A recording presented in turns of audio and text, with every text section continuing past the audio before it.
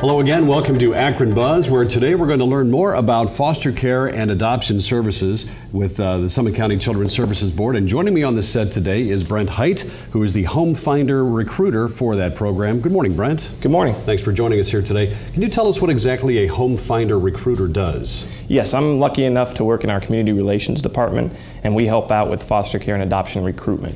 So the way in which we do that, we have various methods. We'll have our foster care and adoption information meetings, which are held not only at our agency, but local libraries. Okay. That starts people off by getting people information on learning more about foster care and adoption. It's probably an obvious question, but what's the difference between foster care and adoption? It's a very good question. Foster care is the temporary custody of a child that's in our permanent custody. So in other words, when a child is displaced from their home and we need to find a home for them, that would be your foster care scenario. Okay. What we do at the agency is we also have foster to adopt. And foster to adopt would basically be that you're set up to move forward with adoption if the foster placement works out properly. How old does one need to be to foster a child or adopt? You have to be 21 years old to foster and 18 to adopt. Okay. Now, is there a certain income level that is preferred to do this? No, as long as you have a structure in your own home to support yourself, then that would be able to support the child in your care. Does it ever come up the question of asking and requesting specific ages for fostering children? Yes, of course. Specific ages, genders, even based on race as well. Now, of course, we don't discriminate based on anything, but if a certain scenario fits better with a person, then we want to make sure that placement works out best for the family and for the child. So in that way, if let's say where our biggest need is, which are kids 12 and older, if there was a family that was looking specifically to foster or foster to adopt a child that age, that's something we would want to know. Okay. Now, how does somebody get involved in that? If somebody who happens to be looking at this today decides, you know, this is something that I want to do. There's an 8-step process, I understand. Can you run through the process for us? Yep. The first thing you'd do is you'd make an inquiry with us. Just simply contact us. You can do that by calling 330-379-1990. You'd hit option 1, and that gets you into an information that will provide to our agency where we can reach out to you. We send out our inquiry packets that actually have the foster care and adoption information on them, and it goes through the basics of what we're looking for and how you can move forward. Then from there, you'd attend a information meeting. As I mentioned, the foster care and adoption information meetings that we have throughout the county.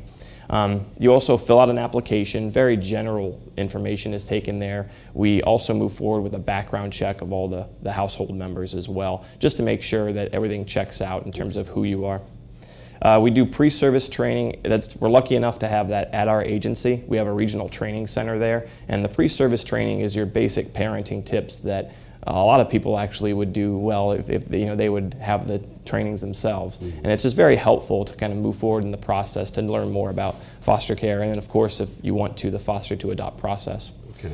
Then we have a home study, and the home study is just that. It basically is just a detailed interview of what your dynamics are as a household, what everybody's personalities in that kind of scenario, so that basically we would be able to see how a foster child placed in your care would best fit into that home. Okay.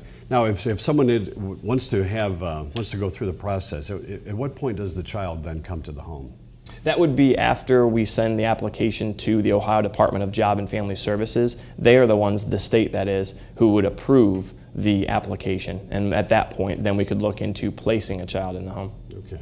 Is there assistance that is provided? Yes, there is assistance for a monthly board check for children that are based in our foster care system. And then there's also for adoption. We actually do not charge any fees for adoption, and there are reimbursements that are part of, let's say, a birth certificate purchase or general things that would needed to be done for the adoption. Yeah. At what point does the potential foster parent get to meet the child that they're going to foster? Does that happen like in a systematic way? Yep. Or is that something that in some cases happens quickly? Or? Well, it's a speedy process in a proper way. We're very thorough and want to move forward when the family is ready to move forward, but it's nothing that's rushed. We have a pre-placement meeting, and throughout we kind of always keep in communication and keep in contact, not only with the family looking to foster or looking to foster to adopt, but also with the children. We kind of let them know where we're going with things and how we're trying to place them in the best case scenario for their own permanency. In your seeing that you've done this for a while now, how many times do you see somebody who is a foster parent decide, at what point, what's the time frame that they decide to become the adoptive parent overall? And does that happen frequently?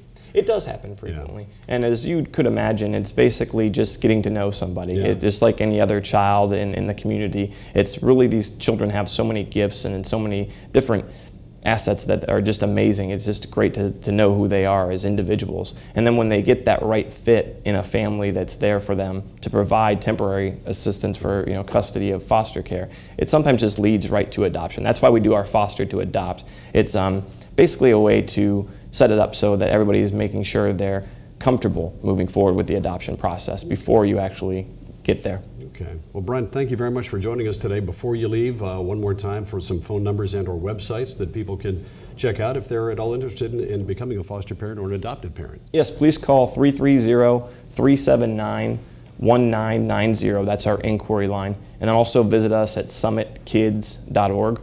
We're also on Facebook, so Summit County Children's Services is on Facebook too, if you'd like to follow us that way. Okay, very good. Brent Hite has been our guest today here on Akron Buzz from the Summit County Children's Services Board, the Home Finder Recruiter, and we thank you for watching.